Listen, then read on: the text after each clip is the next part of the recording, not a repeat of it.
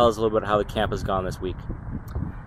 Good on our point of view to get all the players in and to really get some hard training in, working on our game models and tactical preparation with these boys, and also a great chance to blend. You know, we didn't have all the players in that we would have liked, but it was a chance to see some new faces in different environments and bring in some of the younger players to see how they stacked up with the group.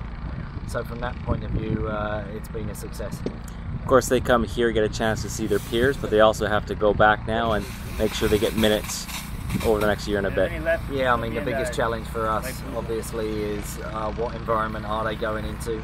Are they competing in that environment? Are they going to get game minutes? And the reality is the competition for qualifying could well be in the off-season again. Great thing about this camp, of course, being in Toronto, it coincided with the men's FIFA World Cup qualifiers. What was that opportunity like for the players? Terrific, you know, to see a home game, a World Cup qualifier, and a successful one for us, where, you know, the team executed the job that needed to be done to set themselves up. So for these guys, it's a chance to see that next level ahead of them, and the players and the roles, the responsibilities, the tactical nuances of the senior men's game. So it was a terrific experience for all the boys to be around that. Good. Thank you very much.